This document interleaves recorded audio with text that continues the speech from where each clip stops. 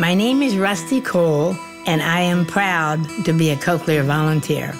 It means the world to me to be able to help others because others helped me on my hearing journey. My hearing loss probably began when I was about 10 years old. As the years went by, it just deteriorated. It made me feel isolated because I couldn't engage with other people in a positive way. It's not an easy road to hoe for anybody that has hearing loss.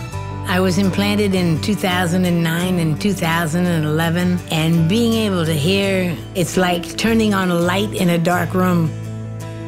Music is so important to me. Music is basically the air that I breathe. To be able to hear music has been the biggest gift I think I have ever received in life outside of my children.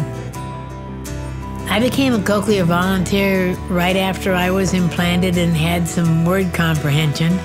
Being a Cochlear Volunteer lets me give back. It's an amazing feeling.